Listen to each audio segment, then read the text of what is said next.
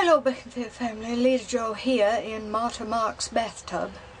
Oh, that sounds funny.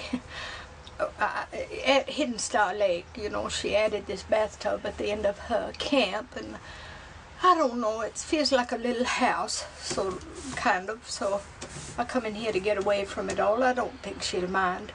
I don't think she'll even know. I've been thinking about Bradford Beckin and how he died. You know, this week is the Founders Day.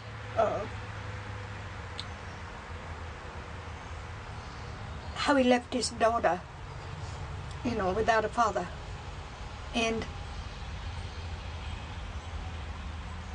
how there's a lot of similarity with my daughter Dove.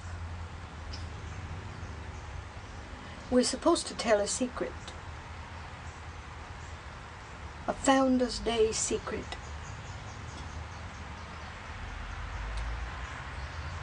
Alright. You all know that I left on April 1st, right after the fire at the little theater, and you know I left looking for my daughter Dove. I saw her. She's been missing since 2001. But what nobody knows, what I haven't told anybody, is where I saw Dove that night.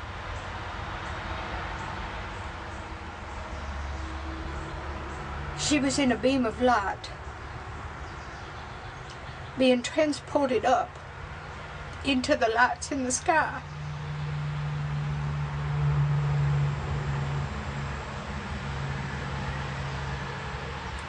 I'm afraid my daughter may have had something to do with the Beckinfield little theater being destroyed.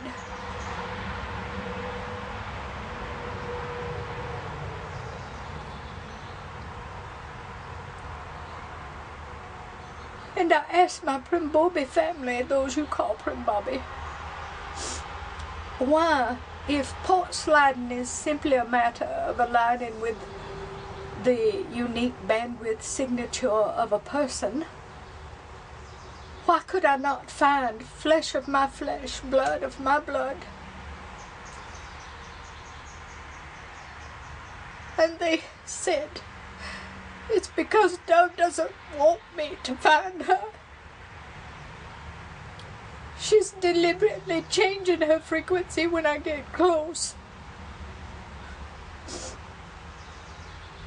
And that can only mean two things. Either whoever is in those lights in the sky have brainwashed my child, or Dove still cannot bring herself to forgive me for what?